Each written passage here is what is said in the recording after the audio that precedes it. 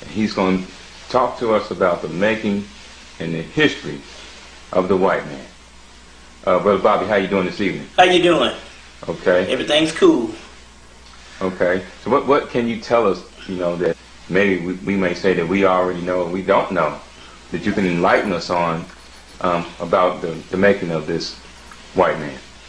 Well, back in 1993, I did a tape called Human Artificial. And I did it in a lecture format, so I pretty much stuck to the main course of trying to explain the origin of the European based on the historical documents.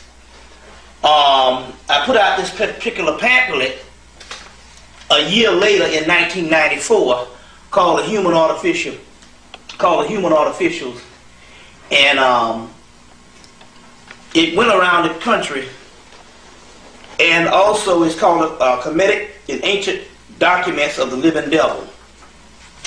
And it was a real popular piece. I mean, people Xeroxed it till the graphics broke up. But what I was trying to do, this book was a consortium of different fragments from ancient and modern people dealing with the research of this European being created, or made, in so many words, based on genetic engineering. And so since 1994, I've gotten tons and tons of other research, so much until if I was to put it in a book, it would take up about two of these books. That's how much information. But we don't have that much time. The information we have covered before.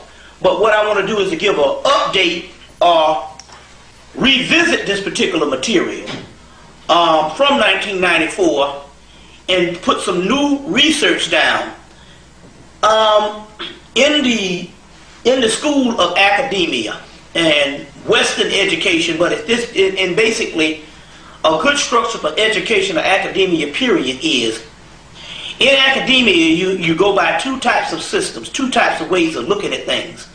Number one, if you want to get to the truth, the first thing you have is anthropological or archaeological evidence, or some type of scriptorial or some type of ancient fragments based on, that would also be archaeology, where we talk about papyruses and rare books and rare artifacts that would actually literally tell the story of what are you trying to look for. And this would actually be the basis of the truth.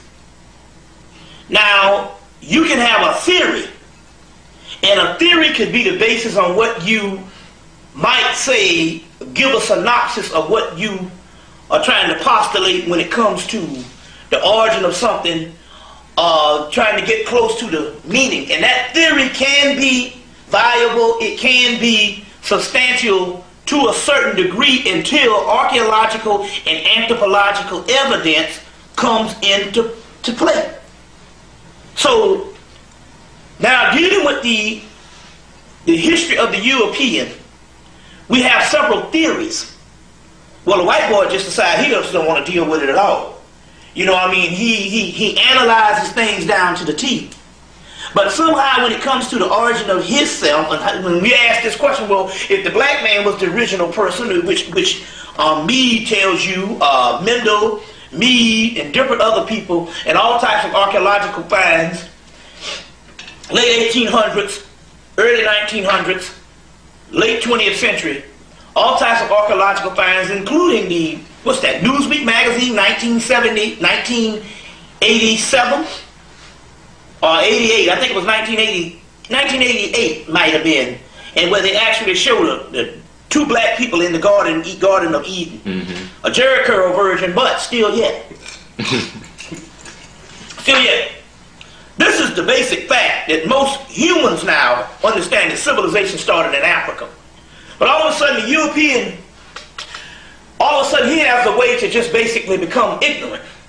Whereas when we ask this question, well, if the origin came from Africa, where the hell did you come from? Because you being the doggone opposite of that origin.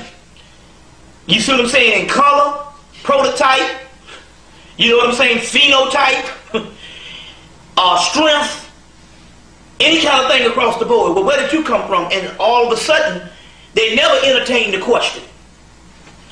Few black scholars tried to entertain the question, but they went based on a theory. Sheikh Anta Diop, Dr. Charles Finch.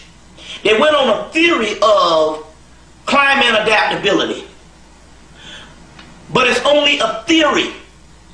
And it stands as a theory until you find anthropological and archaeological evidence. Well, they've always had it, but what I did was I combinated all of this particular stuff 7 or 8 years ago, and we got to the bottom of this. And so, but people still don't want to deal with it. People still want to deal with it. Some people say, well, what difference does it make? Well, it makes all the difference in the world if you have a hybrid species running civilization.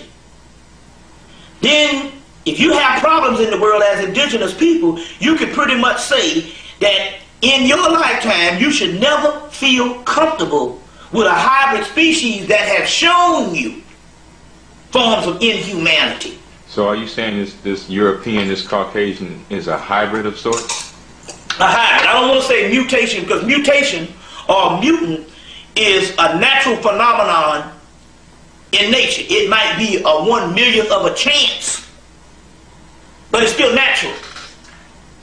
You see what I'm saying? It might be a freak where you have a mutation after so many thousands and thousands of cycles. You have a mutation in anything, but nevertheless, nature does mutate. You see what I'm saying? The earth does have forms of mutations. You see. They go on all the time. So we don't want to call him a mutant. We want to call him a hybrid. A hybrid is a deliberate genetic concoction or deliberate experiment. You see. Or a hybrid can be a mistake, but not a form of nature. Because most mutations in nature, although they are very rare, they don't occur to create a whole race of mutations. You know, over the years in the conscious community, we've always referred to them as mutants. Mm-hmm. You're shedding a light on new science, right? The hybrid information. Hybrid, which we're talking about mock. A mock is a copy of the original. It's a knockoff of the original. This is a knockoff Breitling of the original. You know, this is a $6,000 watch in its original state. $39 in Canal Street, Manhattan, New York. It's a knockoff watch. There's a difference. You see, there's a hybrid state, and we need to make this very clear. What we're talking about here is a immigrant human. An immigrant human, something that migrates in. And as the Holy Kabbalah, A.E. Waite's Holy Kabbalah says, it is a, how does he put it? An intruder. Something that is not there in the beginning, that is intruding and perpetrating a fraud as a human. The fact of the matter that it was created outside of the general civilization of humanity, of ancient civilization of humanity, when it did show up, people took it as another strain of a race. You see what I'm saying? Another strain of humanity, or what you would call a different aspect of humanity. All because its incubation period was secret.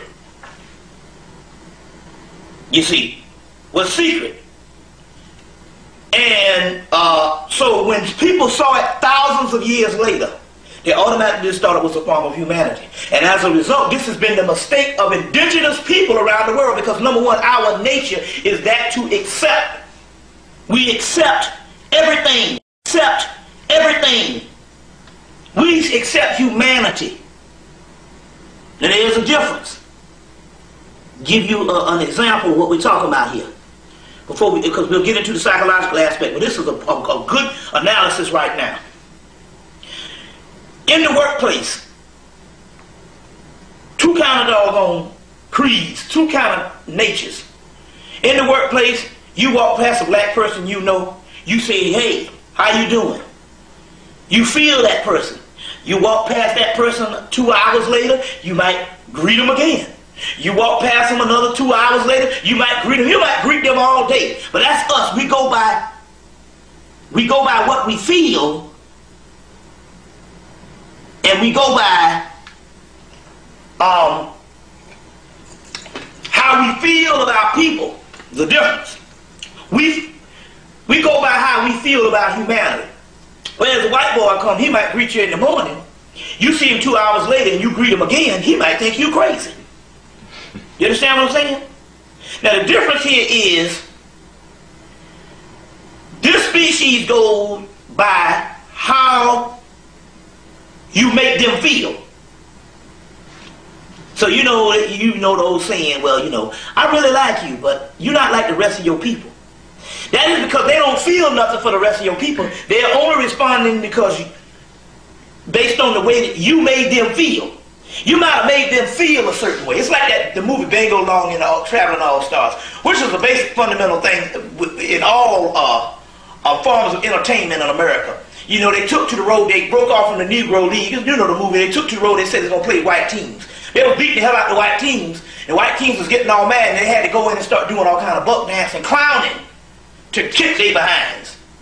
Because the European goes by the way you make him feel, not how he feels about you. There's a difference. You see what I'm saying?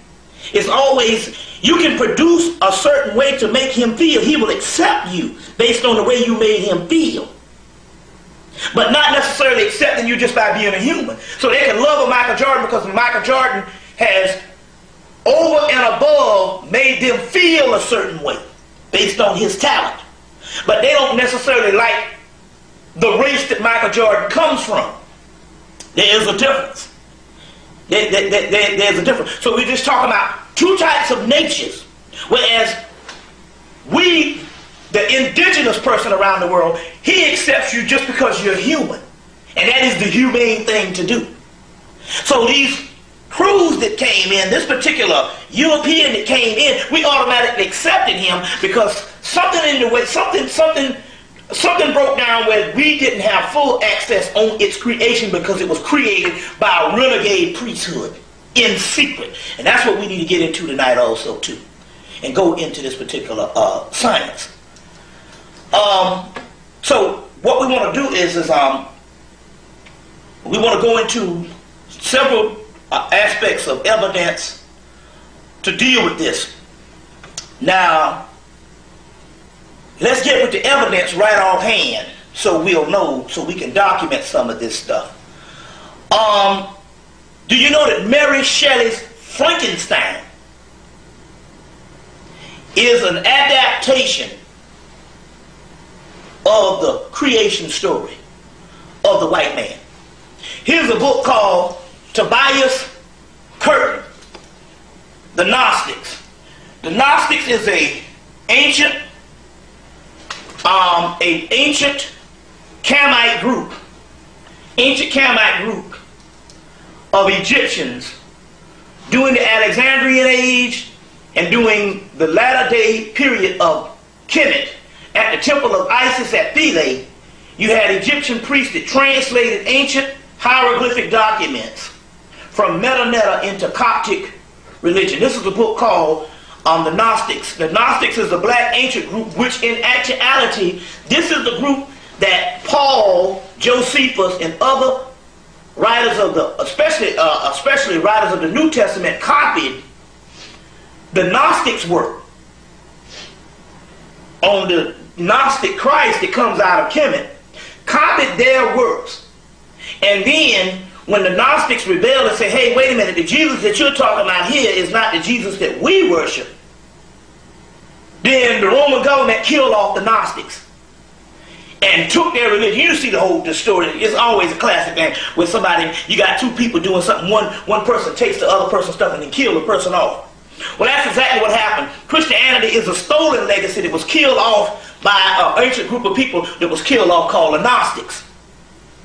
And basically, this is the origin of the New Testament. The key here with the Gnostics is they had a Christ long before the birth of so-called Jesus Christ of 2,000 years ago, which basically was mythological aspect historicalized as a political move done by the Roman government. The Gnostics basically were a later-day Hemmitt group that basically refashioned the same Horus myth. The difference between the Gnostics and the later-day Christians, or what you would call, which is the Roman invention, is the Gnostics said that, as well as the Gnostics, the Hebrews, the Arabs, the Sumerians, as well, just any ancient group. Any ancient group, because there's a discrepancy with all this Sumerian stuff and Babylonian stuff, because in actuality, Walter Williams is right on this one. They talk about all these ancient cultures, but we can't go nowhere and find them. They said that Babylonia was as great as ancient Kemet, yet we can't find up with some little clay tablets. we talk about a whole civilization we can't find. So obviously the white man is making up some stuff. But in so many words, these was nothing but doggone states of the same Egyptian government. So all of it was Kemet. All of it was Kemet. The difference is the ancient world said that the Messiah is to come in the last days. The Romans say, no, we're going to make it come 2,000 years ago. And that is the great mystery that's going on. Sublime mythology makes grotesque history. So we're looking at a person of 2,000 years ago.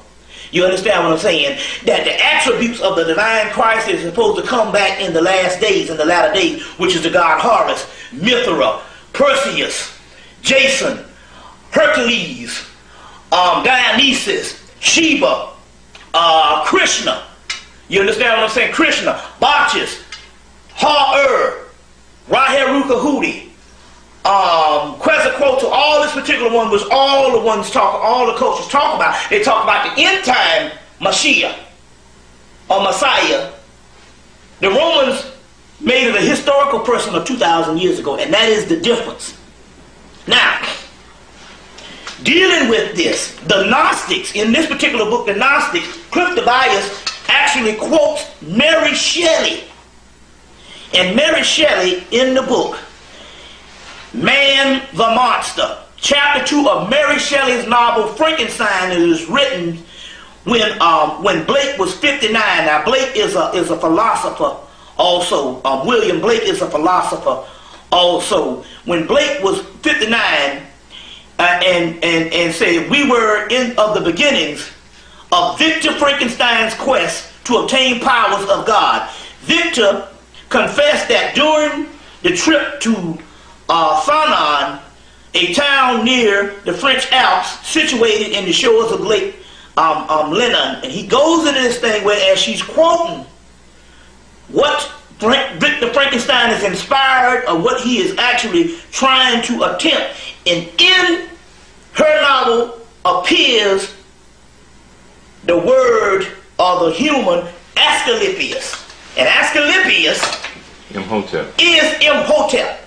Is the Greek form of Imhotep. And it's the Greek, and this is the same God that all physicians swear to with the Hippocratic oath.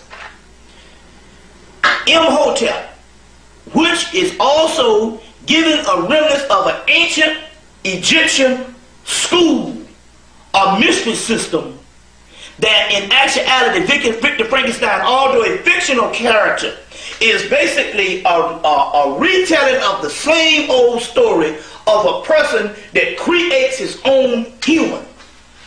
So we're talking about Mary Shelley here. Understanding in these certain occult societies that was springing up all around Europe at the time. And these occult societies that was custodians of different works like your Rosicrucians, who literally had this particular information of the creation of the European left behind by the Moors in Europe at the University of Salamanca and 16 other universities in Europe. They had all of these particular texts. We'll go into some of these texts in a few minutes. But Mary Shelley mentions Asclepius or Imhotep, which is alluding to an ancient arcane school of knowledge. This is very key.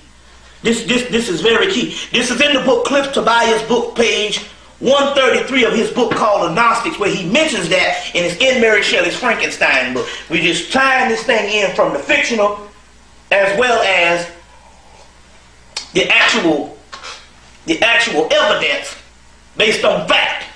Now, going back,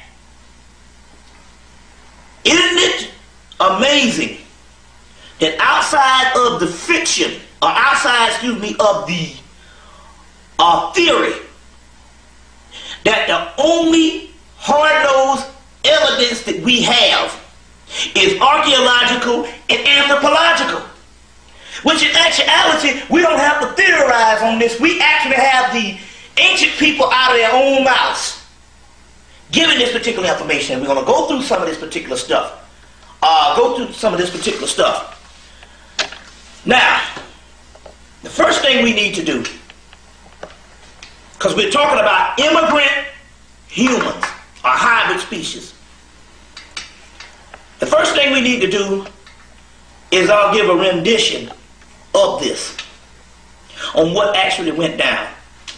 Now, in this book, Hermetica, by Walter Scott, it's interesting that this book is not hard to find, but this book is being printed. It's just that if you go to the Rosicrucian Library out in California, they still sell this book. But all of a sudden, I noticed when I started really pumping this book, it became harder and harder to find. If you've noticed, a lot of times, certain books that I talked about, just mysteriously, it became harder and harder to find. And I'm not necessarily saying that in actuality that I'm ego tripping. Literally, people around the country, books that was plentiful until I started talking about them over and over again, this became harder and harder to find. But nevertheless, we have several texts. But this one I think is the one that is quintessential to what we're talking about here. Because in this particular book, on one of the pages, and Lord knows a book this thick with about 545 pages. To close the book and lose the damn page means you gotta labor. Because the book doesn't have an index, because it's taken from ancient fragments. And somehow the book got closed on the doggone page, but I will quote it to you, because all I need to do is just show you the book. Walter Scott's Hermetica, where the Egyptians, or the Kamites, say that their biggest problem was to create another man. That's what the Egyptian says, documented in this particular book. That our biggest problem was to create another man. Right off the Hermetic text, and now to explain something about the Hermetic text comes from, is the Greek word for Tahuti. The wisdom of Tahuti is the oldest science, and some of the oldest sciences in the world that go all the way back, reach all the way back to Atlantis. I know that that's scholastic suicide for most people of the collegiate world, but let's just understand that the Greek sage, that the Greek Solon said that it was an Egyptian sage that talked about Atlantis. Now, Dr. Ben said that he did admit that this Greek sage, because I got the same text, talked about this Greek philosopher talked about how an Egyptian sage or a high priest told him about Atlantis. He did admit that. But he just said we just don't have enough evidence on it. But there's tons of evidence on this particular information. It's just that it's found in ancient mythology. And we got to understand that mythology, which we've been duped on this one, mythology is truer than history, because mythology is mutu, divine sayings, or true sayings. Mythology is the way the ancients recorded their history. You see, their history. So there's tons of information on this this land before the flood and the land after the flood, antediluvian land after the flood and before the flood. There's tons of information on this particular aspect. You got all of your Vedic texts and literally your Hermetic text. So the Hermetic text also says, I'll quote something out of here.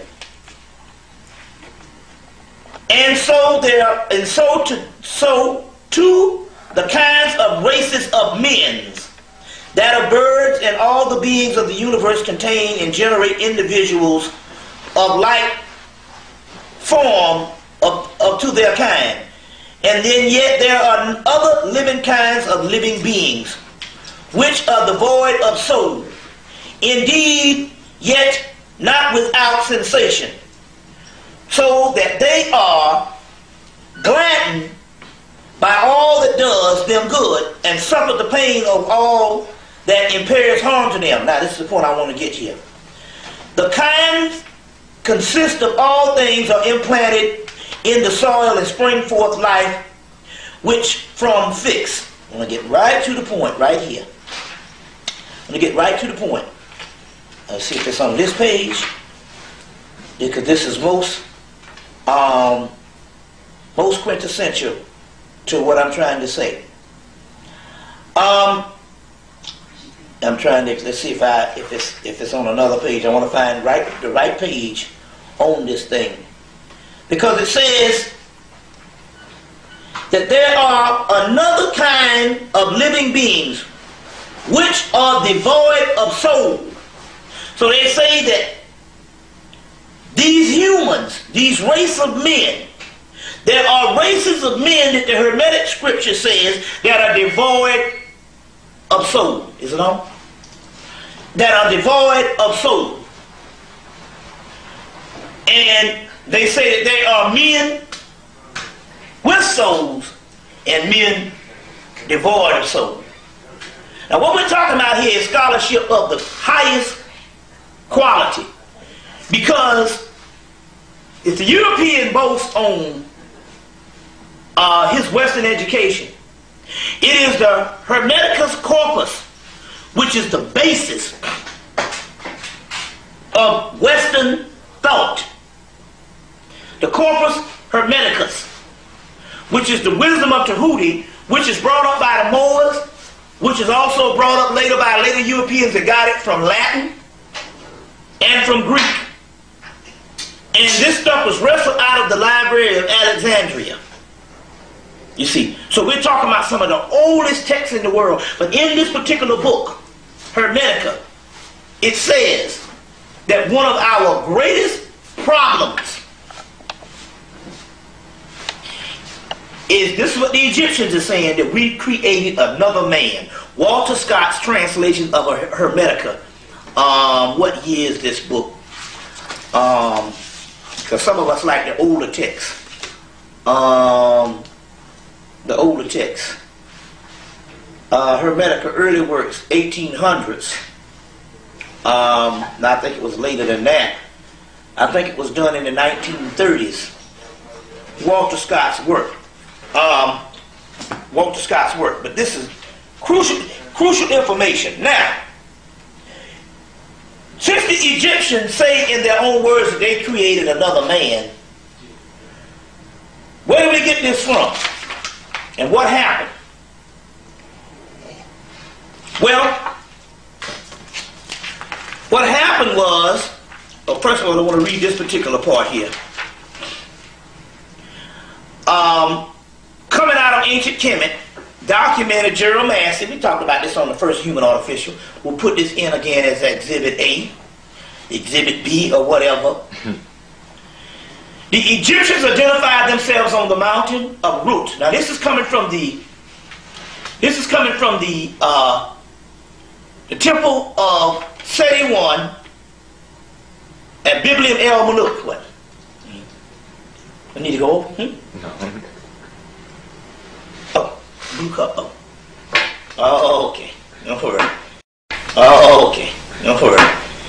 We don't have to be formal and stuff. People see a lot of our videos, you know. Keep going, brother. We don't have to be formal at all of our videos and stuff. You know, this ain't Channel 12. Anyway, the temple of Biblium El Maluk at the temple of Ramesses the Fifth, but it's Ramesses the First, Seti I, but also in Biblium El Maluk, Ramesses the Fifth, you have this stuff. Now this is very interesting here because we know that the first Holy Land that ever, the first Holy Land before there was ever any Israel was a Holy Land in ancient Kemet called Abydos. And in Abydos, there's a temple called the Temple of Seti I, built by Ramesses II for his father that had just died, Ramesses I, Seti I. Ramesses II built this temple at Abydos at the first Holy Land when he was about 22 or something like that. It is one of the most beautiful preserved temples in Kemet, whereas the bas reliefs in the actual temple, other than the engravings in the other temples, was raised. So in actuality, you could feel it, and it was actually raised off of the wall. And it's done in some of the most beautiful paint, and it's one of the most beautiful temples preserved on the inside. And it's very interesting about this temple. They never show this temple in Kemet, in Egypt. You never see this temple. It's one of the temples that they never show, and they always show all the temple of Edfu, the temple of Luxor, the temple of Karnak, the temple of Dendera, the temple of Isis, the temple of Esna. You see what I'm saying? They always show these temples in most books. They don't usually show a lot of temples on TV, not unless they're trying to exploit something. Because to me, the temples are some of the greatest architecture in the world. You saw building a pyramid. Try building an Egyptian temple. But one temple that they never ever show, and that is the temple of Seti I at Abydos. I'm collecting Kamite or Egyptian artifacts and Egyptian pictures from the late 80s and the late 80s and the early 90s. And other than Dr. Ben's books, Abasimbel to Giza, I don't find a lot of pictures of this temple. Now I find literally, other than Seti's book, which is a white woman who spent her whole life at the temple of Seti I and in that area. And you can also get a documentary on her, and National Geographic did a thing called Egypt, the Eternal Quest. They did it in 1982. You still show it on PBS every now and then. But outside of that little thing with Seti, and outside of Dr. Ben's book, who just so happens to be a black man, you don't get no pictures of Seti I. Now I got two pictures of Seti I, and it's very interesting. I get a picture and a painting, a real nice watercolor done in the late 1800s, when they first started traveling to Kemet. Late 1800s to mid 1800s. I get this beautiful preserved temple, and they quote that it's one of the most preserved temples in Kemet, Egypt. I don't get any more pictures of this mysterious picture that I have in my library at home again. The next time I get a picture,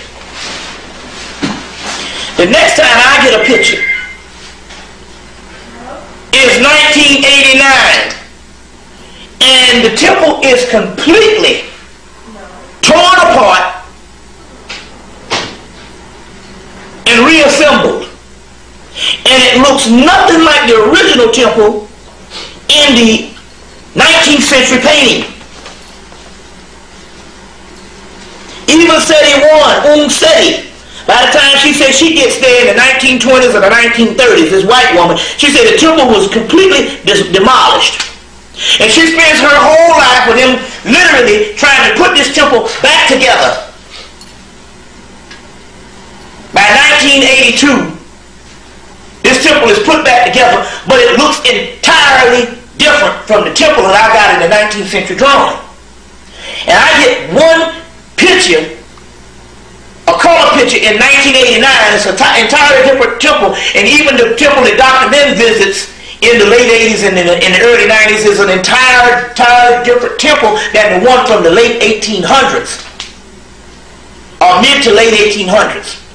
That meant that there was something in that temple that they saw. And they saw it earlier because Champollion, who is supposed to be the author of, who's supposed to be the person that actually deciphered hieroglyphics, which is a lie. Come to find it, there was a black man, here he goes again, there was a black man at the University of Chicago that just looked at the hieroglyphics and just knew it based on genetic observation, a genetic memory bank. And he was the one that translated the majority of that. As usual, there's another black man whose story never gets out, and Champollion gets the credit. But nevertheless, Champollion goes to Hemmitt right after hieroglyphics has been translated. He goes to Egypt, sets sail to Egypt, and he writes 16 letters back to Champollion the Elder, which is his oldest brother. And when he gets to the temple of Seti I, he is very upset in his letters about what he found about the origin of the race, the white race. And in this, they talk about this temple of Seti I, they talk about there's 4 races of men. These are the 4 races of men. The 4 races of men. This one down here is suggesting the Tama-Hu from ancient Egypt. The Tama-Hu, which is the white man. Now, this picture of the 4 races of men is found in a book, Ignatius Donnelly's book, one of the few people that actually printed the picture. Ignatius Donnelly's book, Atlantis, the Antediluvian World. Antediluvian World. This picture here I put under the bottom is found in Albert Churchward's book, Signs and Symbols of Primordial Man. But nevertheless, this is the actual pictures that is explained by Gerald Massey, who is indicating what Champollion saw when he wrote back to his oldest brother, Champollion the Elder. And it says, the Egyptians identified themselves on the monuments as the Root, R-O-U-T. A pictorial representation is found at the tomb of Seti I, and there are 4 races of people arranged in the groups of 4 men each. Here is the picture of the 4 men. Red, yellow, black, and white. Well, we'll go into that. 4 men each. These are the Nashi, Nashi, or Nasi, N-A-H-S-I, Negroes. The Hemmitt, men of a light brown hue, with blue eyes and hair in a bag. And the Tama-Hu, which are the fair Europeans. And the Root, who are the Egyptians, or the Root, who are the Egyptians. So your Nasi, your Negroes, and your Root are the Egyptians. This is the 4 races of men: the Hemmitt, the Tama-Hu, the Nasi, and the Ruti. So we know that the Nasi and the Root, or the Ruti, are the ancient types: East African, West African. These are the typical groups, are not meant merely for conquered races, as may be gathered from significance of their names. The Tama-Hu are the white, light-complected people. In the Egyptian word, Tama means people and created, who are the created white, light, and ivy. So Tama means people and created. Who means, white, light, and ivory. The Tama-Hu means the created white people. Well, who created them? The Nam is black ink. The Net is blackbird. The Shu is a person of birth, which means the original birth of the original people. The Nashi it was one black born, or the Egyptian phrase, the black egg from the egg, Shu. You see, from the egg, Shu. So, in so many words, the Ruti and the Nashi, or the Nasi, are the original races. Goes on to say that the Ruti and the Nasi created the Hemmitt be a brother look like me. You see, light complected, light brown complected. Sheikh Anta Diop in his book, African Origins of Civilization, Myth and Reality, gives the entire story of the Tama-Hu in his book. He omits the section of the Tama-Hu found in the temple of Seti I, which in Jeremiah's Book of the Beginnings, Volume 1, page 27, he puts the page back, or in actuality the page can't be found because Jeremiah is before Diop. The page can be found. But he omits this particular part of the Tama-Hu in his particular book, African Origins of Civilization, Myth and Reality. But you get the whole story of the Tama-Hu and Champollion and what he found in his disappointment and all of that. But in Jeremiah's book, Book of the Beginnings, Book of the Beginnings, Volume 1, Volume 27, you actually get that particular page. You get that particular page. Now, going back, we have a link of the Egyptians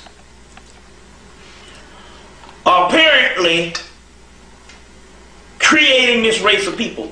The Honorable Elijah Muhammad said it in the Theology of Time that the Egyptians created the white man. Well, in Hermetica, they say that our biggest problem is we created another race of people. In the Hermetic text, Kamite text. Now, going back, let's try to trace this story on when did it happen. First of all, we understand that there was no such thing as Egypt. That's the Greek name. The name was Cam, just like another ancient name of Ethiopia was Cush, Punt. These particular names, Cam, Cush, Punt, these names meant they were describing certain areas and certain people. So the word Cam, the word Cush, all that means black. The key here is that the origin of Hemmitt goes back further than the 3,000 years. Well, the high priest Manetho gives us roughly about 8,000 to 10,000 years. But if we want to go back, we know that the Sphinx is carbon dated to 90,000 years. We know that the pyramids is just as old, it's just that they had white limestone casings on them, which the Arabs, when they invaded, they used to build Cairo from the limestone casings of the three great pyramids. The point is that these things are very old and way older than 3,000 years ago. You see what I'm saying? They're older than Khufu. Now in your book, and then one thing I can say about the scholarship of Zachariah Sitchin is we know that he has his angle because he's trying to write something for the European Jews, but still yet they have the money, they have the research to finance things. He can get several archaeological things that most people can't get. And yes, in his book Stairway to Heaven, he goes into the science in the back of the book on forging the pyramids, which we know that the pharaohs in Kemet would come about and they would forge earlier temples, edifices, and buildings. You would, like Ramesses, take for instance, forged his name on the temple of Luxor and covered up stuff from Tutankhamun. You see. So we know that they would always, when they would do repairs on something, a lot of times they would either forge their name or they would get attributed to building the work. They said that Khufu did repairs on the pyramids. You see what I'm saying? Repairs on the pyramids. These things are way older than what we can suspect. So, given the age of the Egyptians, now Blavatsky's book said that the Egyptian priests would never tell the origin of what they were. They were just toying with the Greeks. In so many words, the knowledge that we get on the whole 3,000 years of ancient Kemet from Manetho's book Socrates. It's just that Manetho was toying with, and they said, well, the Greeks are so interested in chronology, just give them a synopsis. So the little 3,000 years, a little 10,000 years is some stuff that he gave them, which is all kind of discrepancies in right now. Where they have all kind of conferences and saying and stuff, a lot of this stuff don't hold up. So they gave them the 500 pharaohs of the 300 pharaohs of the dynastic and the 500 pharaohs of the pre-dynastic, just to shut the damn Greeks up. But they said that even Blavatsky's book said that they would never tell the origin. You don't never tell a person your origin, because a person can dictate how to control you based on how old you are. They would know exactly what to deal with. And the Egyptians and the Canaanites, that was very secret, and they would never give the origin of that. And number one, they didn't deal with time the way we dealt with time. You see what I'm saying? Now, even in the book, in Jeremiah's book, Natural Genesis, also quoted with Blavatsky's book, Secrets of Doctrine, they say that the Egyptians plotted the stars for 40,000 years and didn't tell no damn body. Plotted the damn celestial universe for 40,000 years. They say that they have a 25-year cycle. The Egyptians talk about a 25-year cycle of a world's great year. 25,000 year cycle of the world's great year. Said the damn Egyptians went through 8 of them. You see what I'm saying? So we're talking about, just like the Honorable Elijah Muhammad said, there ain't no birth records, there is no time. This stuff goes on and for thousands and thousands and thousands of years. Now the document that they found in the British Museum, very old, it was an Arabic document. They couldn't even find the regular Arab, the regular Arab-speaking people. They couldn't even find it. They had to go and get an old ancient Arab family with the ancient dialect to translate these particular documents that was left behind by the Moors. And when they translated, they had to go get a black family in Arabia. One of those black families is left behind. You know, you go to Arabia and it's 85% black. They had a conference at the Arabian expedition. They had a conference, they had an expedition or an exhibit of ancient Arabia or Arabia in 1989 that I went to in Atlanta, Georgia. And I was like, wait a minute, is this Arabia? Because I thought it was Africa. It was blue black people all over Arabia. So they had to go and get one of those particular people with a dialect to translate this particular fragment that was left behind in the British Museum. And when they translated, they found out that the chronology went 2 billion years. And we're not talking about 2 billion men or some 8 man. We're talking about 2 billion years of advanced high beings. Exactly what the doggone mythology talks about. So we like, man, we don't even have anything that can even calculate that. The only thing we even had to come close to that was the Honorable Elijah Muhammad saying that the black man was 66 trillion years old, which is a symbolic number we don't know. And it's no different than what the doggone mythology talks about as millions of years. Even in this book, the Nag Hammadi Library, dug up in 1945, translated by James Robinson, in this particular book, where you have a mythology that will span in 2 pages 10 million years in 2 pages of the actual mythology or the actual text. This stuff is very old. This stuff is very old. Remember now, the white boys got to push the timeline up to 6,000 years because that is the time that he comes into play. So this is a form of psychological mind control. If you give the world only 6,000 years, he can justify, or he can tell you that he's always been here. That's what black people say now. Well, we gotta live with them. Not if they only been here a few days ago. Now, going back, the Egyptian priests that we talk about in Kemet, we're talking about literally thousands of years ago.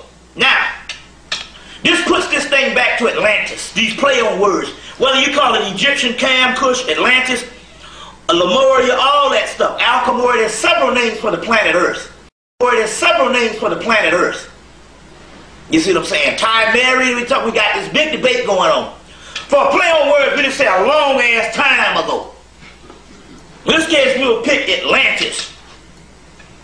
Because we got tons of information on this in the Vedic text, Gnostic texts, several texts. Hesed's Theogony,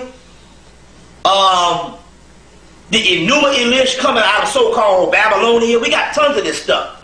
The Gilgamesh epics, there's tons of this stuff and it's in mythology. Now, going into this particular stuff, what happened? What happened? Let me give you two synopses on this thing. The Rosicrucians, which is a European Masonic group, is some of the custodians of the ancient documents of the making of the white man brought into Europe by the Moors when the Moors ruled for 700 years and set up 16 universities. The Rosicrucians become the custodians of all these ancient texts, and several other occult groups become custodians of several ancient texts. So what we call a quote-unquote Yakub story, the Rosicrucians had one. As a matter of fact, one of the Rosicrucians told me back in 1992 that the white man is an experiment gone bad. He said, but the UFOs is coming to take care of this mess. That was his rendition of it.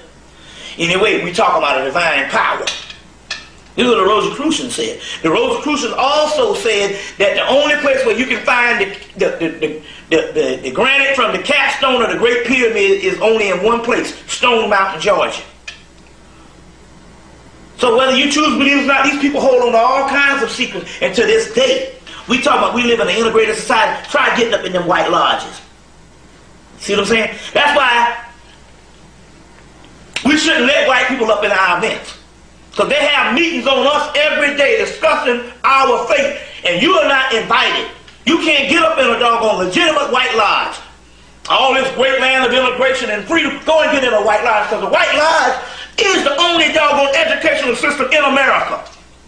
And they are not going to let you be educated. Outside of the new research of this black stuff that I'm putting together and other scholars, the only educational system in America where you get a complete education of the universe, the world, and how the world works, the origin of man and the whole gauntlet of stuff, is the doggone white lodges. And they ain't gonna they might integrate a few little tuxedo wearing niggas on the ground level, but we talking about the people that run this world. Don't you let nobody fool yourself. You can't get up in there and you're not invited to the table. That's why we shouldn't invite white people, you see what I'm saying, in our forums. Because you can't go to the meetings that they make decisions on your everyday life. So are you saying that the black Masonic lodges are just a club or something? The black Masonic lodge is no different than the AKAs, the Deltas. You know what I'm saying? Pi Bacon Club, Zeta Phi Beta, Sigma Gamma Rho. You know what I'm saying? All that is a social club, drinking liquor and driving cab. You know, it has nothing to do with real ancient Egyptian mystery system whatsoever. As a matter of fact, most black Masons didn't even know what the fuck Hemmitt was. You know what I'm saying? They're thinking that 33 years is the 33 years of Jesus Christ. Well, wait a minute. Hell, Jesus Christ wasn't even on the planet when this shit was put down. You know what I'm saying? And they're singing Negro spirituals and stuff like that. That has nothing to do with real ancient knowledge. Ancient knowledge is an educational system, nothing short of the educational system that Negroes go to and call themselves educated. That is an inferior education compared to the original mystery system. This is a lifelong study. You understand what I'm saying? So, no, the Black Lodge is nothing but a joke. It's a pathetic joke. I will say the goals and the objective of the Black Lodge in its inception was honorable with Prince Hall, what I think he was trying to put forth. But we talking about the Black Hall, the Black Lodge we've had for most of the 20th century ain't nothing but a doggone stymie and our gang, Little Rascals Club and shit, you know, with a little dog with a circle around his eye and stuff. You know what I'm saying? Or the Honeycomb Hideout Club and stuff. You know what I'm saying? The Secret Handshake and all this kind of thing here. Or the Peanuts Gang. You know, some Charlie Brown shit. You know, and some Lucy and the dog that sleep on top of the doggone doghouse and shit like that. It has nothing to do with real ancient mystery system at all. A 33rd degree Mason or whatever and stuff like that is almost a person in kindergarten, even compared to a brother like me. You know, I have to, just to sit down and do this particular lecture on, I got to come with basic tools. You see what I'm saying? We're talking about real comprehensive scholarship here. Now, going into this particular science, the Rosicrucians tell us of two stories.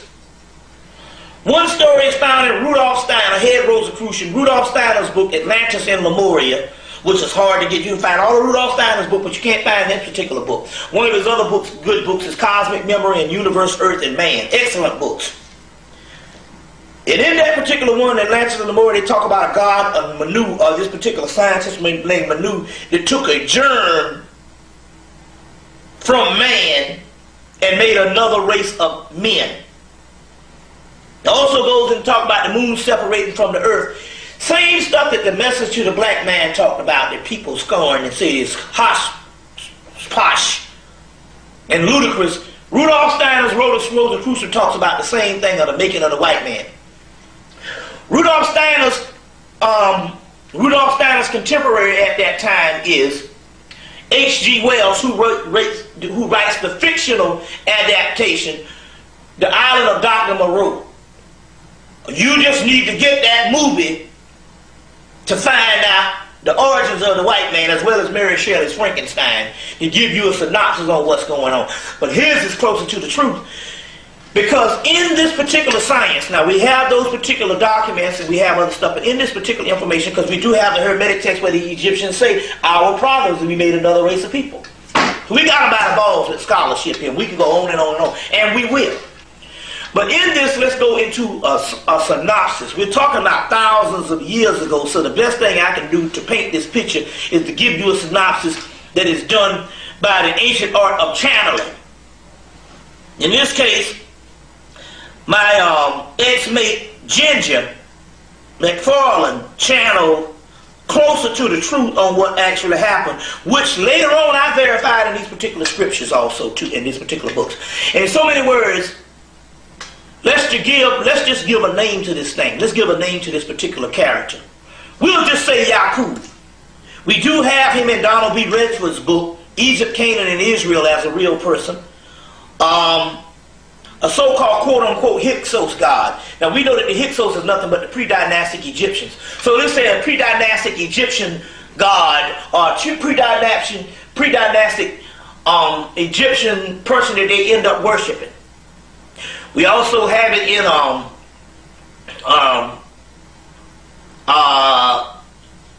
some other works, some fictional works of a woman by the name of Lynn Carter's book on the mystical whereabouts or the mystical experiences of Yaqub, which is also defined as Jacob in the Hebrew text. But let's just take that word for right now, just for the sake of argument. We'll just, whether you believe that or not, we'll talk about a fictional character. Well, I'll add a little more light to it, so it'll bring it into phase. Bring this thing into focus, excuse me. In ancient Atlantis, or the ancient schools of ancient Kemet, mainly in the Hermetic schools, are the wisdom of Tahuti, or the schools of Tahuti, which later was identified as the city of On in Heliopolis, Kemet, and which also is connected with Imhotep, the first physician or doctor and the father of medicine, which is also connected with King Zoser, who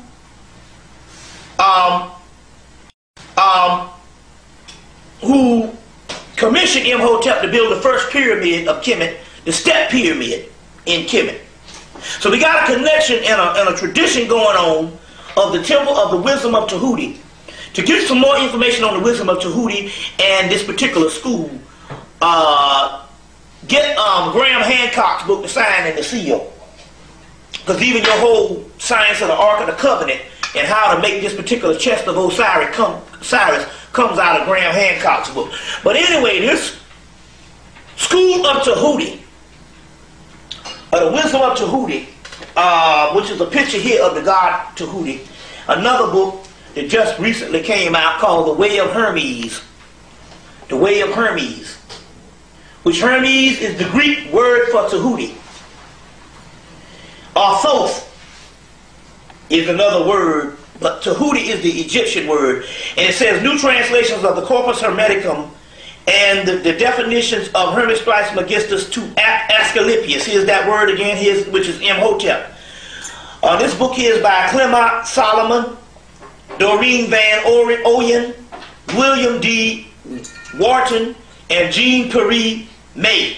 The book called, put out by Inner Traditions, Rochester, Vermont, The Way of Hermes, which is nothing but some more than Hermetic text. This is just an updated version of this. This is one of the last ones to come out. I think it came out. In '99. So this is one of the last ones that came out of the Hermetica. There's a new Hermetica that came out in '99. Also, '98. Also, late '98, '99. It's called another book called Hermetica. And there's also another book called Hermetica by Copenhagen, which is a real scholarly breakdown of these earlier scriptures by Walter Scott. Copenhagen's book, Hermetica. So there's 3 Hermeticas out, and The Way of Hermes, which is one of the last ones to come out on this particular stuff, put out by Inner Tradition, which is an esoteric book company. Now,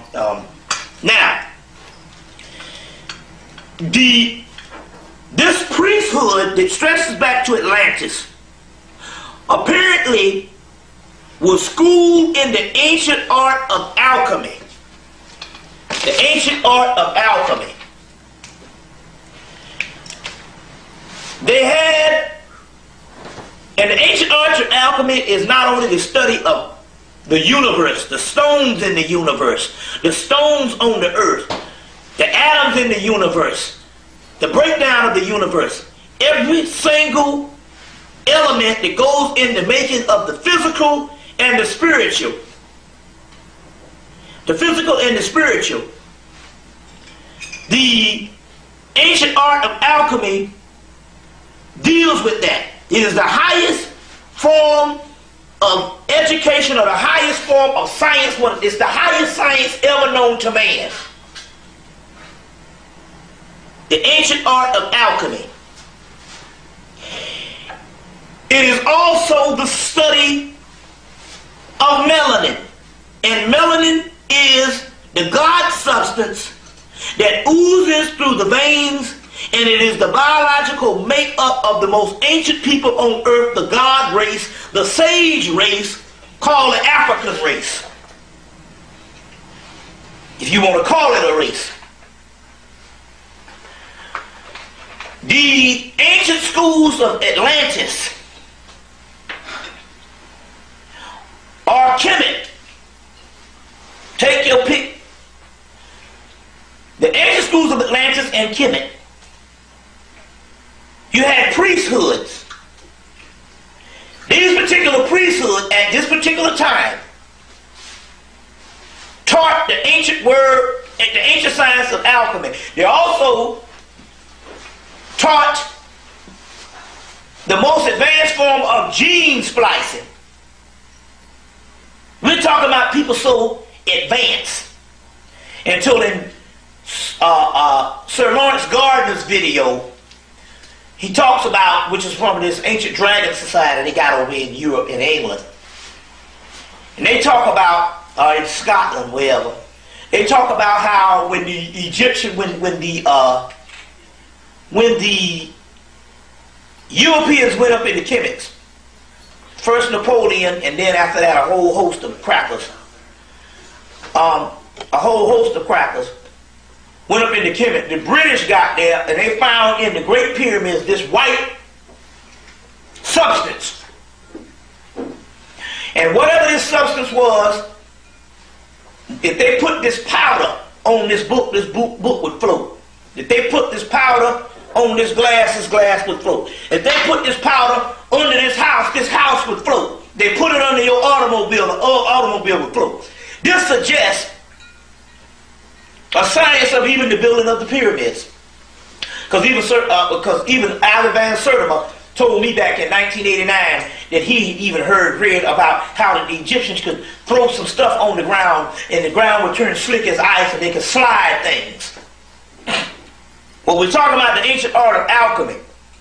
So they had the science on whether they could move tons, these objects, with this particular powder. This particular powder. In Louis Spence's book, Occult Sciences of Atlantis, if you get your hands on that, which is one always out of print. Occult Sciences of Atlantis by Louis Spence's book, talking about how they could make this black powder outside of the body. They could literally make this melanin outside of the doggone body. There was advanced alchemists of the royal art. They found out how they could make this particular science. Now, this particular substance. Now, the British came into to Kemet. They took this white powder and put it on a ship and set sail with this powder, a whole ship full of this powder, to set sail to go back to England with it. The fools didn't tie it down, and by the time they got back to England, the entire ship of this white powder, which if you put it on this glass, it would float, blew away, except a saucer full that they still got in the British Museum and some occult societies. So they had the ancient art of alchemy, even down to the ancient art of gene splicing, which the white boy has mastered at least since 1945, which we know of as cloning. Now, apparently in these particular schools, after hundreds of years or thousands of years of teaching people to master the body, master gene splicing, master alchemy, they had a renegade group of students who broke away from the main priesthood. And these particular students who broke away from the main priesthood traveled up into Europe, and with the ancient art of gene splicing set up laboratories in Europe, apparently in the caves.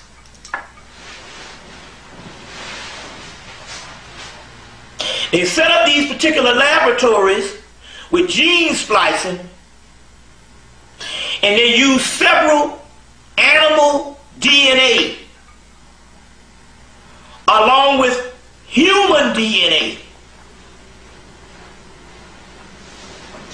Animal DNA along with human DNA, and they spliced together a hybrid species.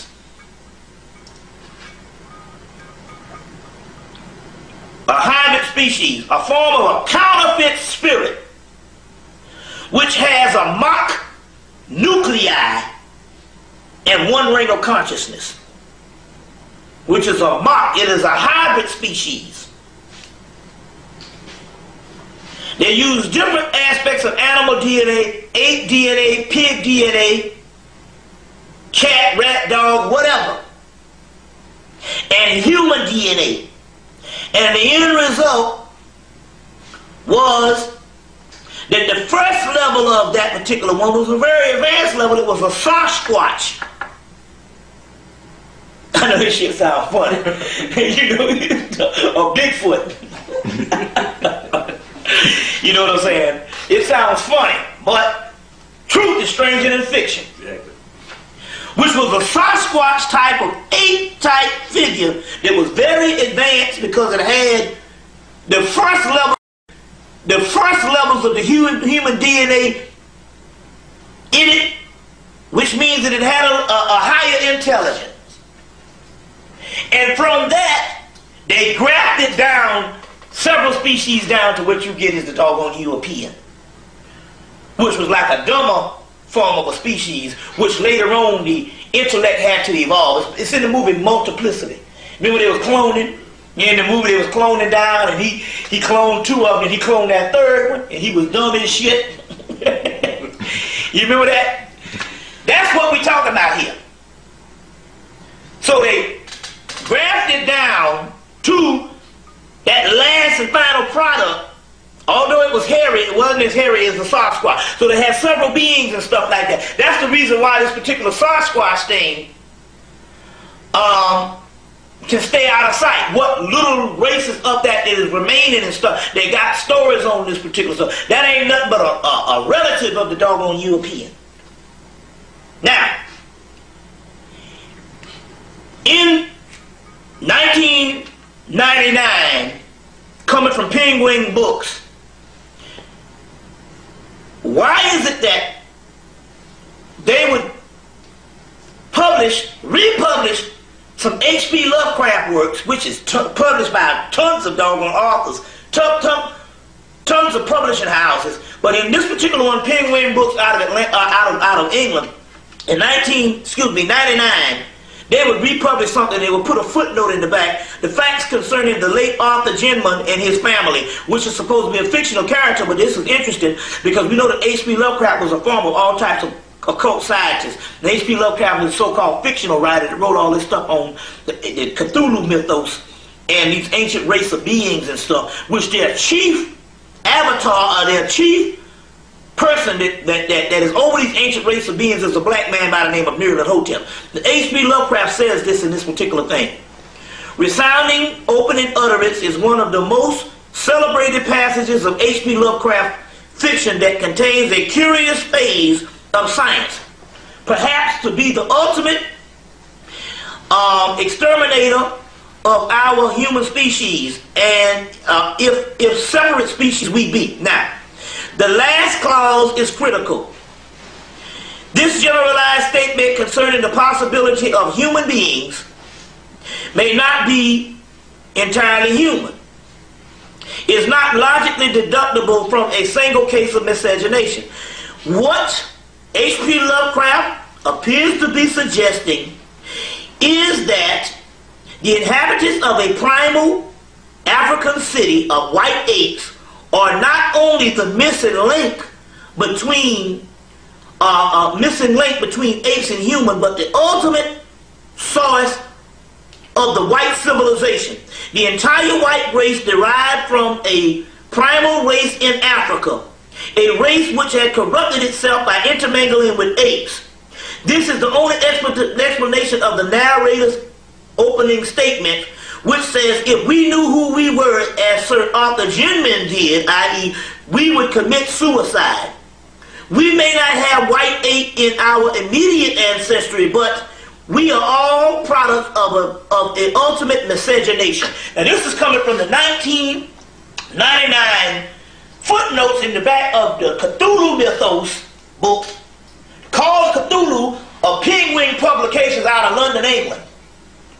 Now why would they put this back here and all? Now first of all, what's the name takes this statement and writes the movie and writes the novel Congo. What's the boy name? They wrote the movie Congo. He also wrote Jurassic Park and all those movies. He wrote Congo, Jurassic Park, Michael Crichton. Michael Crichton writes Congo because he's getting this particular stuff from H.P. Lovecraft. But on the other hand, to clear this up, they didn't intermingle with a race of apes. This is a fictional piece, or this is somebody trying to sum up something that's greater. In so many words, if you put this on a high scientific thing, they grafted ape DNA with all other kind of ape DNA. So the white boy is right when They say that they come from apes. And this whole origin of species of natural selection based on your boy Charles Darwin. Now we know that Charles Darwin in academia now, in all Western education now, you can't cross, you gotta stay on both sides if you're gonna be legitimate. Based on their legitimacy, on what they say. They set the guidelines for what they want in their universities. And they're saying, based on their scholarship, Western scholarship, you either got to believe in the evolution theory of Charles Darwin, that we all came from apes, or you got to believe in the creation theory of the Bible and most Western religions. You see what I'm saying? And never the two shall merge themselves together. Number one, because they're trying to hide the origin of this whole ape thing. They'll put it behind that and stuff, because the simple fact, they want everybody to believe we came from one single source, the apes. And so therefore, and other than to say we came from the ancient black man, this is the key on this doggone Charles Darwin thing, which was a part of secret societies, which was a part of a secret society that came up with this foolishness and stuff. It was a consortium of the secret societies, just that Charles Darwin is the author of the book. You see what I'm saying? That what's a natural selection or whatever the name of the book is and all. So he gets credited for this particular Darwin theory, but it's the secret society's plan to somehow cover up the fact that the black man at that time was the ancient origin of everything. Now this stuff, the Darwin stuff comes out around the same time that the white man in England was interested in the origin of races and pulled that old fake ass shit called the Piltdown man, where they went and got some couple of bones and put them all together, buried them, and came and found them and said that the origin of man was in England. And the shit stood for years until somebody came and found out the shit was a fake. The Piltdown man came on the heels of them finding some bones in South Africa. They later on found the Lucy bones in East Africa, but they found some bones in South Africa that was very old. So this whole thing that is going down with Charles Darwin and all of this stuff is going on at the same time, where they're trying to either authenticate the oldest man being in England, which is some old fossil hybrid species, or some old ape species, or the oldest, or they saying that man came from ape. So some people say, well, Bobby, they got these hominid species. They have all these species of these different apes and stuff. Archaeology proves it. Yes, it proves it. It proves that there was different species of ape, but it don't prove that our black ass came from it. You see what I'm saying? See the mind here that thing is? Yes, we have different species of ape, just like we got a damn saber-toothed tiger based on a modern tiger. We got different species of birds. But it don't prove that man came from the different species of ape. They can't bit more prove that this shit evolved into the black man. Now who am I going to go by? Am I going to go by a bunch of crackers that's talking about a bunch of different species of apes, which we have an origin? Yeah, we will give them. The white man does have an origin from ultimate miscegenation coming from apes. But we don't. Now who am I going to believe? I'm going to believe the ancient Egyptians, the ancient Africans, all the ancient society that say that we came down by way of a transference from another dimension, if you want to call it, another vibratory rate, if you want to call it, and if you want to get plain with this thing, we came from heaven. We came from the star Sirius, as the Dogon say and the Egyptians say. Whatever you want to call it and stuff, how is it that all of our ancient people, the most advanced people on the earth, never suggested we come from apes? But I'm going to believe Charles Darwin, a white man. But I'm not going to believe what the Egyptians say. I'm not going to believe what none of our ancient black people say. We don't have an African on the planet. We don't have no ancient people on the planet. We don't even have the Greeks. We don't even have the so-called Sumerians, if you want to believe there is a Sumerian. You don't have the Babylonians. We don't have the Persians. We don't have none of the so-called other made-up ancient races and stuff. But we don't have the most advanced people that know some stuff. We don't have nothing on the temple walls of Kemet. We don't have nothing on the temple walls of Seti 1 saying, but just the white man was created. But on the temple walls of Seti 1, and these are the most advanced they say that we came from the eye of Ra. Or we came from the eye of Nut. We came from the eye of Nut. We came from the eye of Noon. We came from the eye of the primordial waters, of the primordial origin. This is the basis of all mythology. We don't have no mythology on the planet suggests we come from apes. And yet we will take that shit with Charles Darwin because the white man sets the standard. So who am I going to believe? I'm going to believe the Egyptians. That we are all not saying the most advanced. The white man can't build a damn pyramid now. He can't build an ancient Egyptian temple. Simple stuff.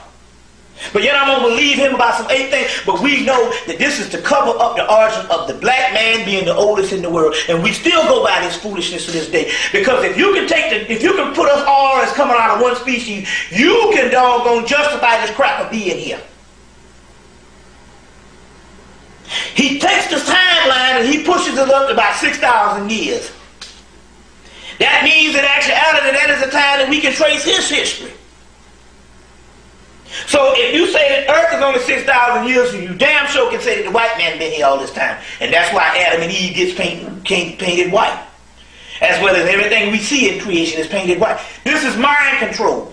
Do you think that our people have a problem with dominant and recessive genes? Understanding that concept? Yeah, we have a problem with everything. You know, this is why, if there ever was even if we talk about the good old Christians, they talk about there's going to come a time when things get so bad that God got to damn intervene. Well, if there ever was a case for that, it would be a case for black people. Black people are not really a good analytical people to really analyze jack shit anymore. We're not a good people, and I'm not talking about us as the origin of the prototype of mankind. I'm talking about this straight up Negroes. We're not a good people to analyze anything. What? 1 out of 10 got good common sense.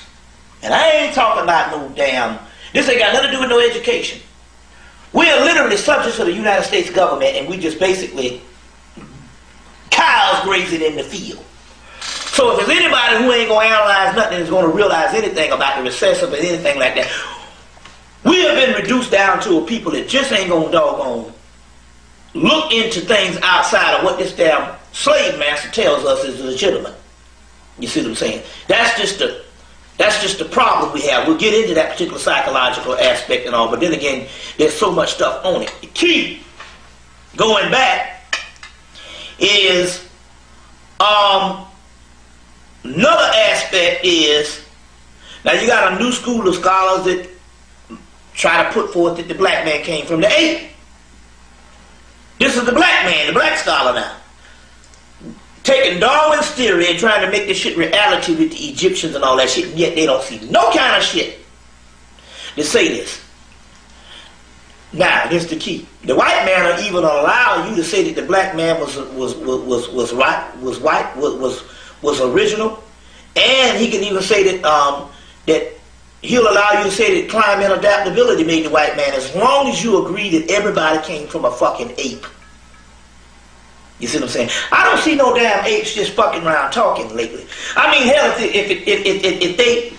if you got some damn apes that stood up and started talking, seeing to me that process could repeat itself after a couple of million years. And I don't see no damn ape talking. You understand what I'm saying? I don't see no damn ape talking. One of the mysteries here is this. If we agree based on the Egyptian science or the Kamite or the Kemetic science or any ancient black science to say that we were advanced beings, and we have evidence that we're advanced beings because we got what is called knowledge. It didn't evolve. It was always here. So how is it you got advanced beings, and going by the premise that most of these black scholars are saying that there was a group of Africans that got caught in the ice, or the ice age. If we're going by that premise, there's a group of Africans that got trapped in the ice age and somehow mutated. Seems to me, if you're an advanced being, because they were saying that they make the premise that these were some type of dumb hominid ape-like people that got caught in the ice age. They was black, they was apes, but they was black. They was some kind of black ape. You see, now they done got a motherfucker, there was ape, but they was black. Or they was black, but they was some stupid type motherfuckers, like a black caveman. All kind of shit. But there was some old dumbass people that got caught in the ice age, and over a couple of thousand years, a couple of hundred years, they mutated into white people. Now, if we take the premise of the Egyptians, we was always advanced people. How can an advanced motherfucker get caught in any damn thing? It starts snowing outside. You know to take your ass on the inside. Here's an advanced people, all of a sudden, they can't take their ass back to Africa. You know, they're advanced. Gods, more advanced, they can build a damn pyramid, but they can't get the fuck out the snow. You know? Take their ass back to Africa, a climate to a warmer climate, or migrate to a warmer climate. So they get stuck in the damn ice and turn white. They can build a damn pyramid, but they can't goddamn build a good snow sled. And I'm supposed to be buying this dumb shit. You see what I'm saying? Sounds like a conspiracy to me. So if these people were advanced, they either know when some weather ain't right. You know what I'm saying? It don't take an idiot here. We the dumbest we ever been, but we know to get out of some fucking cold ass weather. But all of a damn sudden, these people get trapped under some ice or so shit and turn into white people. You know what I'm saying? A nigga can't stand a cold room to this day. How the fuck he gonna stand some goddamn ice? Anyway, going on with this thing. They were advanced beings, and then the other thing is they trapped in ice. Well, the Eskimos live in ice, and they lighter than a damn blue black man. And I ain't seen them come down with some shit that look like fucking leprosy or some type of mad cow disease that make a motherfucker turn white. And they live up in the snow too, and they lighter than the damn Africans, and yet they ain't turned white yet. You understand what I'm saying? So, going into this particular science, we have a gene splicing that comes out of some ancient scientists. Some say the Yaku, whatever it is. It was a Yaku. It was a renegade group that broke off from the priesthood. It was a younger group. Apparently, they knew how to create a physical shell. They knew how to create a spirit. That goes along with the cloning process. Because all this thing is modern. All this is an ancient form of cloning. That's it. White man clones, like, been cloning since 1945. This is an ancient form of cloning. That's all this is. Gene splicing, growing something, growing cells. But in this case, throwing a whole bunch of animals up in the pot and making what this monster you have, Monster Man, Frankenstein. So this renegade group breaks off and they do this particular stuff because we also have the text where they say the Egyptians said our biggest problem, we created another race of men, or we created another man. And so they break off and they do this particular, this gene splicing, and from that they even make various other forms of races, mainly your Asian, and different things like this. And they make various other forms of races. Now, by the time the Egyptians that have this particular secret, they spend a greater part of the dynastic period keeping this newfound hybrid race out and writing on them, such as the text in the Egyptian literature, that they talk about the Egyptians' idea of the barbarians. And the barbarians, they talk, well, this is coming from the the Chester Beatty Papyrus. The Chester Beatty Papyrus, which is another hieratic papyrus of the British Museum, Chester Beatty Papyrus, that talks about the Egyptian idea of the barbarians. They live in a miserable part of the world. Their water supply is wretched. It forces them to lead a nomadic existence. Although the ways of communications are poor because of the mountains and forests, hence they have a restless nature and always grumbling. That's what Honorable Elijah Muhammad said. And they cannot finally be defeated since the time of Horus. However, because they are treacherous, they do not openly announce the day of battle. Like thieves, they shun a united army. The Egyptian Book of the Dreams is characteristics of the followers of Set. Now, in this time, Set Typhon at this particular time, when this particular document is written, is already reduced down to Satan. You understand? The prototype of Satan. So the followers, the Egyptian Book of Dreams, the characteristic followers of Set are Satan. It is not surely by chance that we find the word Asiatics that were in this corrupt passage. They are not to be far supposed that according to the other Book of Dreams that the followers of Satan are Set in this particular form, are particular foreigners. Foreigners are Sethian people. Their sexual conduct is reprehensible. They are given to drink and they are quarrelsome and murderous. And they will indeed reach the west because they're in the west now, but will land in the neither world. And even though they will not indeed reach the west because the west is corresponded in Egyptian mythology as the Osirian kingdom. But land in the neither world, which is this oblivion, you see, this oblivion that they're talking about. Even if a person becomes an official of the Pharaoh, they are also said that the Egyptians were teased with their married outside of the whole Kemetic family and all. Also in the book, The Intellectual Adventures of Ancient Man by Henry Frankfurt and John H. Wilson, they talk about above Kemet abnormal people. No, abnormal people. And below Kemet normal people. So they talk about it in this particular book. They also talk about it in a book called Abduction Extraordinaire, that they talk about this particular part where they say abnormal people above Kemet. And they were talking about this miserable Asiatic that they called them at that particular time, or this European. That they even suggested that they even go in and talk about the mountains. They talk about the mountains.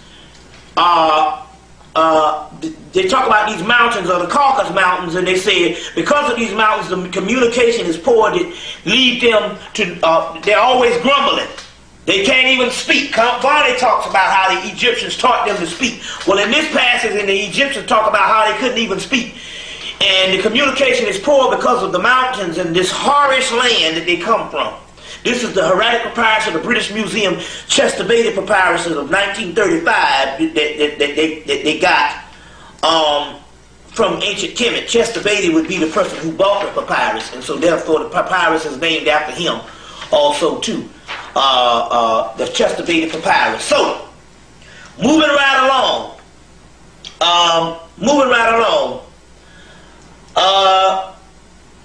This was the original clones. They are also called counterfeit spirits. Now, apparently the counterfeit spirits are separated from the true beings from a single essence. That single essence would be what we would call melanin, or what we would also call soul. So there's a difference. Everything on the earth plane has a spirit. The roaches have a spirit. Cats and hogs have a spirit. A spirit is what makes everything move along the earth plane. Not everything has a soul. Why? Because the soul, it comes from the original origin before creation. The word soul means what? Sun.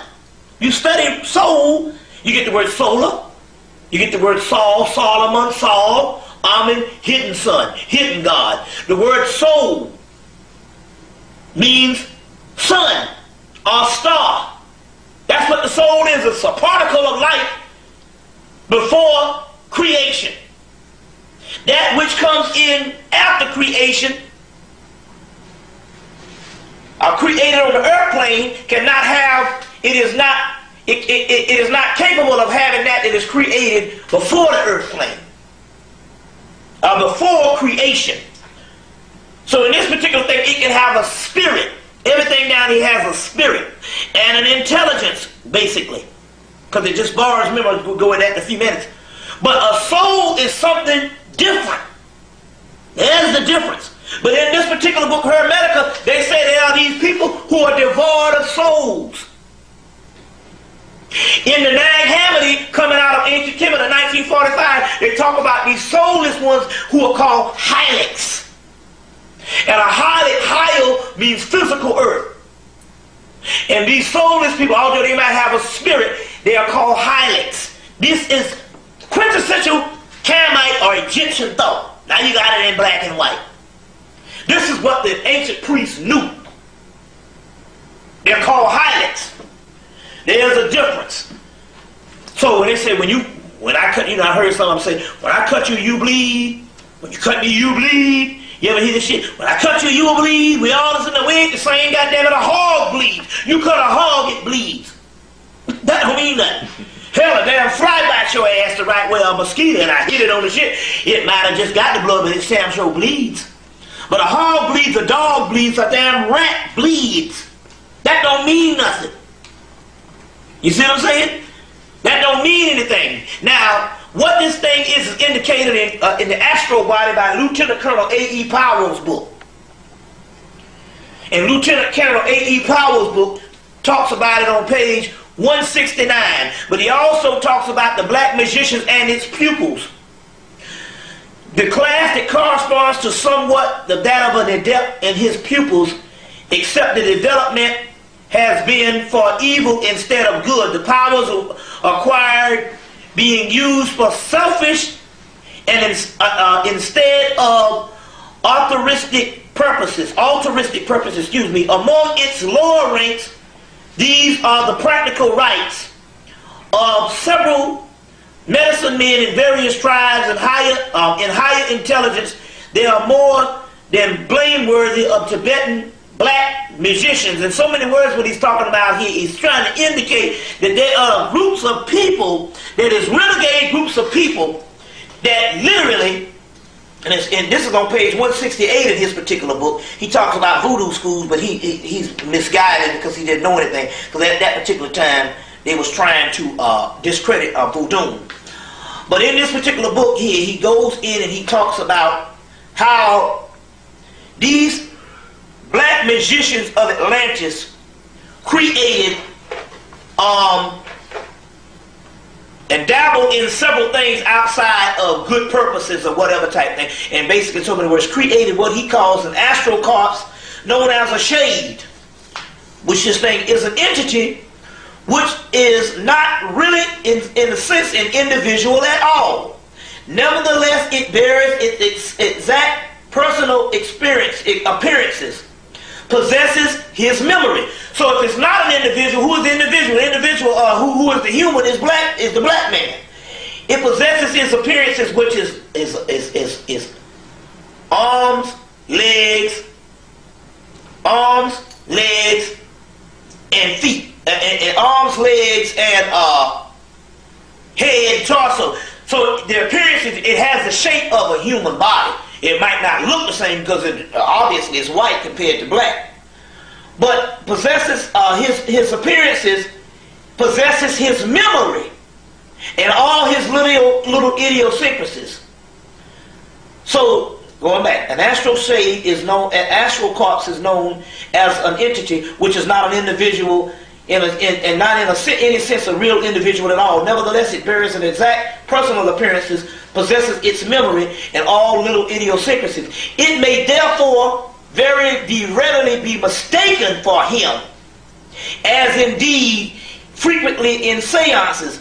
It is not conscious of its act of interpretation, for far as its intellect goes, it must necessarily suppose itself to be an individual. It is, in a sense, really merely nothing but a soulless bundle of all the lowest qualities. The length of its life of the shade varies according to the amount of lower mental matter that animates it.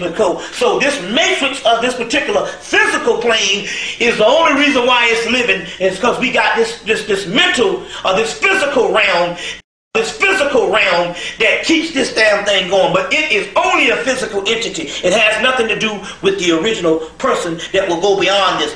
But it is steadily fading out. Its intellect is diminishing quaintly. And it was until they found out about this melanin and this melatonin stuff that they went into World War II and all this type of stuff here. And as a result, from Yale University, they came up, they found out about the missions of the black man and melanin, later on isolating the gene in 1968. And from that, they're using this ancient elixir of melanin to stay alive and to keep functioning on a certain level. On a certain level. Its intellect is diminishing quaintly, though it may possess a great deal of a certain animal cunningness. Even quite towards the end of its career, it is still able to communicate by borrowing temporary intelligence from the medium, the original ones. From its very nature, it is exceedingly liable to be swayed by all kinds of evil influences. And it is being separated from the higher ego. It has nothing in its constitution capable of responding to the good ones, or what they call the original ones, the black ones. It is therefore lends itself readily by several minor purposes of some baser sort of black magicians. The mental matter possesses gradually disintegrates and returns from the general matter of its own plane. So in so many words, whoever these magicians was doing, they was trying to create a new race of people for whatever thing they wanted lordship over. And they ended up dying up, and we get these damn fools running the damn earth now as an experiment gone bad. This is the astro body 169 of the astro body, Lieutenant Colonel A.E. Powell's book that I mentioned in my tape, Human Artificial. Moving right along. Moving right along. In the particular Nag Hammett, in the book, The Apocryphon of John, they talk about the creation of these counterfeit spirits. Which are these particular counterfeit spirits. Now, unfortunately, when we read these texts, we come to find out that in actuality, before they created the white man, based on these particular texts, that they created a counterfeit spirit of a black man. Which in so many words, it also says, and in so many words, that you got black people down here that don't even have souls. Based on the amount of people that you have now compared to the original people. You got millions of people. You didn't have original souls. It was transferred down here, original sons. S-U-N, so they talk about that, but that's a whole nother lecture. But nevertheless, this is what we're still talking about, is these particular counterfeit spirits. In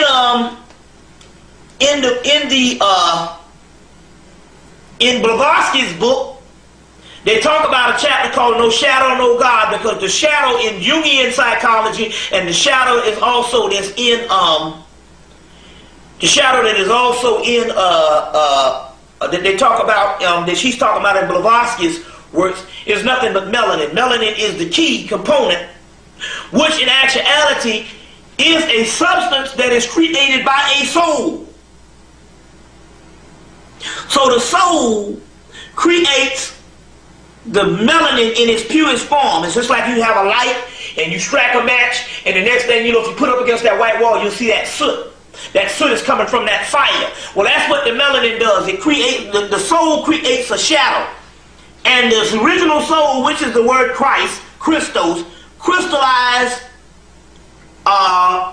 essence, it gives off a shadow, which is this particular carbon, 6 protons, 6 electrons, 6 neutron, which is the basis of carbon, which is the basis of melanin. So melanin is created by the soul. And the soul is a little subatomic particle down in the gastrointestinal tract, or what they call the root chakra. Root chakra. Now, because it was an animal, man, you always get this, you get this particular picture, and every now and then you get this particular picture here of, this is a picture coming from, like I said, I had a friend named Wesley X, had a lot of real pictures coming from Paris, France, where they had a lot of Europeans. They have a lot of pictures over in Europe of babies or children born with tails. This is one that I was able to get on the European, born with a tail. Born with a tail, but it's I got a better picture somewhere at the house and all. But this is the one I reproduced in the particular book, Human Artificials. But there's so many words and all. There's several ones, and they got several pictures over in Europe where this is common. They just amputate these things now at birth and all like that.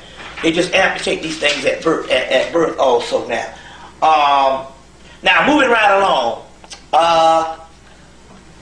In so many words, because this particular entity comes in at a time and not at the time before creation or during creation, when it's transferred down here, this particular entity that we call does not have the full function of the pineal gland, which produces the melanin or synthesizes the actual melanin.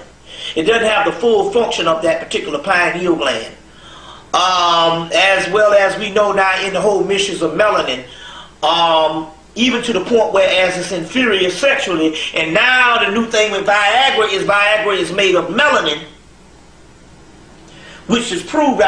We even have the brochures, and we'll get ready to have this Hemmitt summit down here, where they literally showed the white boys taking doses of melatonin and as a result of taking the doses of the melatonin, they had advanced, heightened sexual activity, arousal. So the Viagra and several things right now is made of the actual melanin.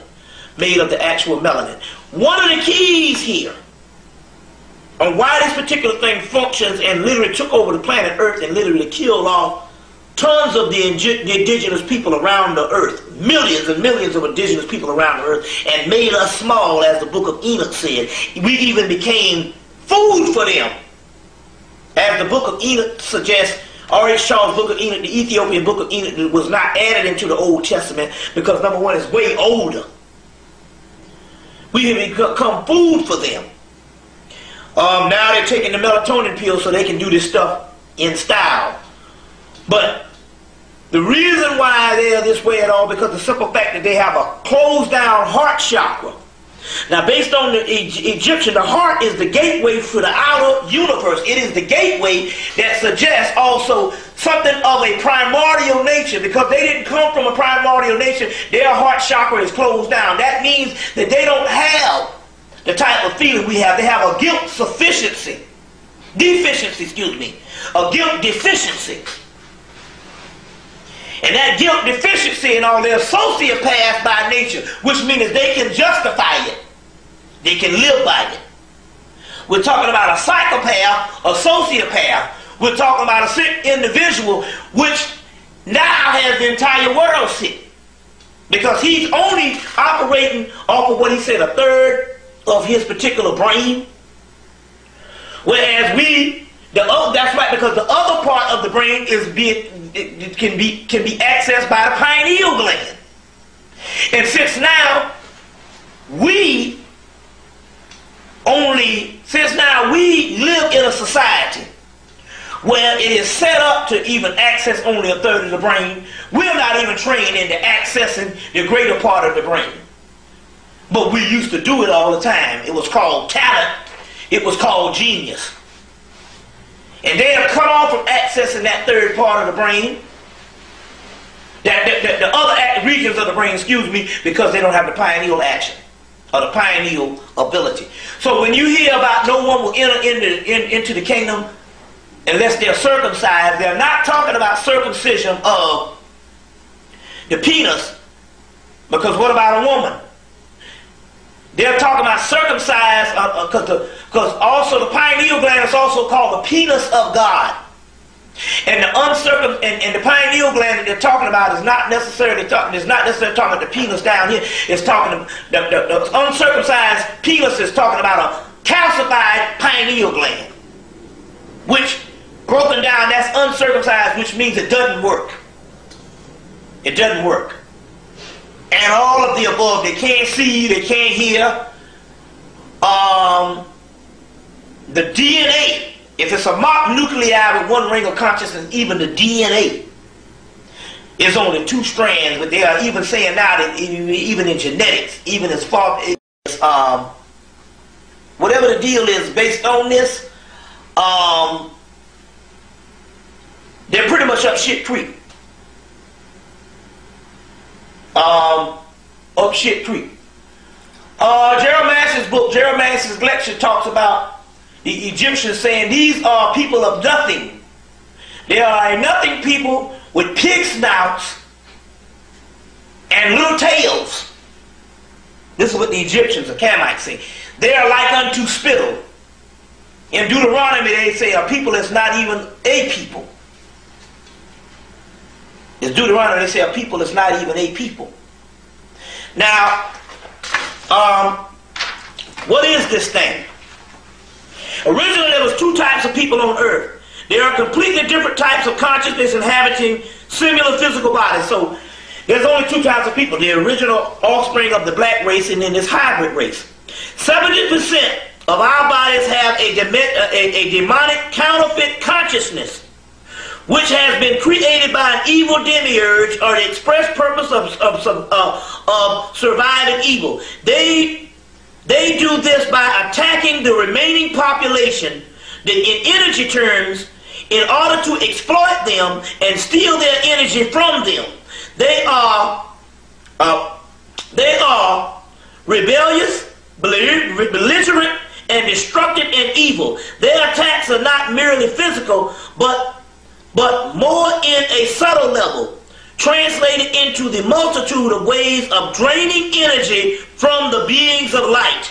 Less than 30% of the bodies have a divine consciousness within. There are divine nature, and in the nature is not one of what's this word?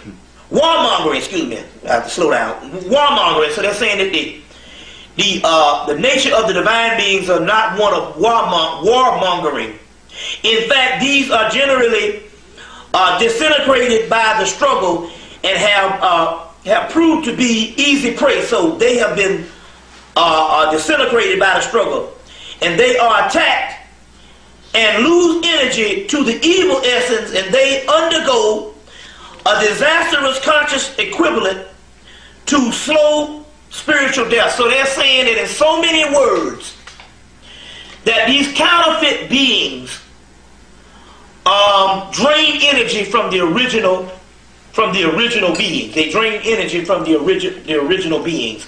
And basically that's what the A.E. Power books say, that it possesses the memory and basically drains energy from the original beings. And that's what this particular counterfeit spirit does. What books are you reading from? This is coming from Joseph Cipolloni's stuff, Making Sense of the Madness, What's Going On. He has several books out. Joseph Cipolloni out of Australia, if you can still get a hold of these particular books.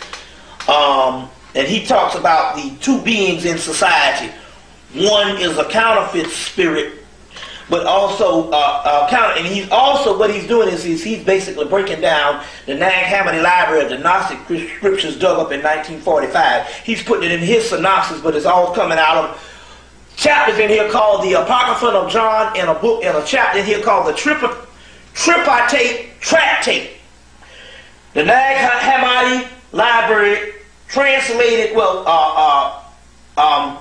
the definitive new translation of the Gnostic scriptures is complete in 1 volume, which it took them damn near 40 years or whatever, 40-something years or maybe 30-something years to translate it into English, edited by James Robinson.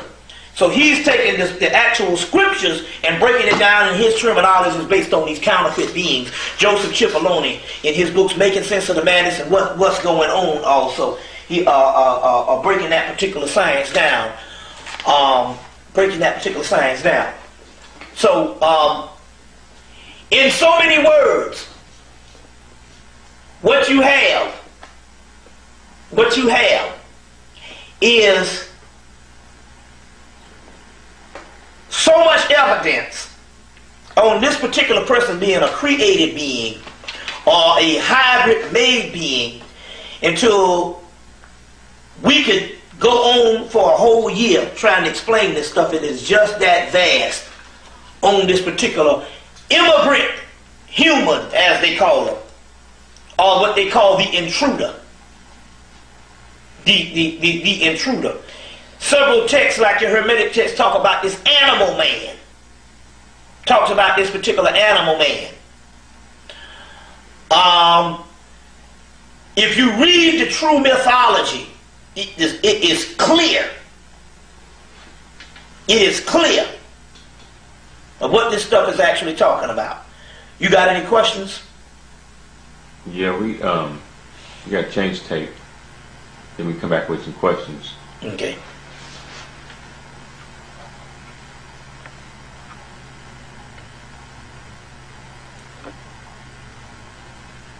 How many hours is that?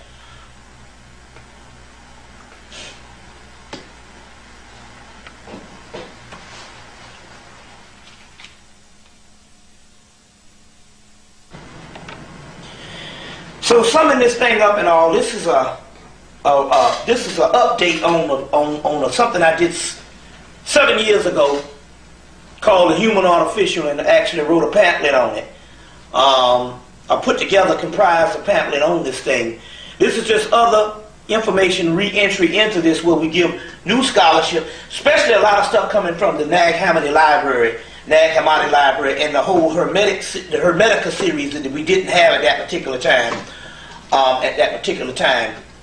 We had Thrice Great Hermes, but we didn't have Walter Scott's book. We had G.R.S. Mead's book, and some new stuff that's coming from Australia. What's Going On by Joseph Cipollone, as well as Making Sense of the Madness. By Joseph Cipollone. The book The Gnostics by Tobias Curtin that also mentions Mary Shelley's Frankenstein in that. Later on, like I said, the book Rudolf Steiner's book, Atlantis and Lemuria, as well as H.G. Wells' movie, his particular novel, put it in a movie in 1996, played by the top actor in the white race, Marlon Brando. The Island of Dr. Moreau.